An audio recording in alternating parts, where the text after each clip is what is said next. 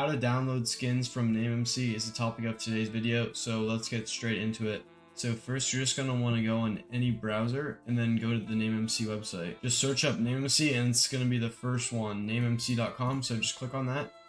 And then from here, you're going to want to actually just decide which skin you want. So you can go on skins and then go to the trending skins that are most popular, tagged skins. So as you can see, boy tag, Steve tag, you can see many variations. Or if you have a specific skin in mind and you know the person's username, you can just search it up. So let's just say, search up Sad, do the verification, click on him.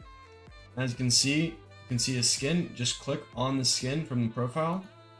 Boom, right from here. And then there's this download green button, and all you have to do is just click that as a file. Once you have the file saved, you're just gonna wanna go to minecraft.net, log in, and drag it where it says, put your skin.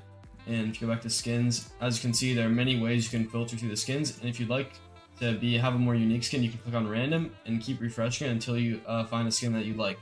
So yeah, that's actually how you download a skin from Namemc. Please subscribe and like if this was useful, and peace out.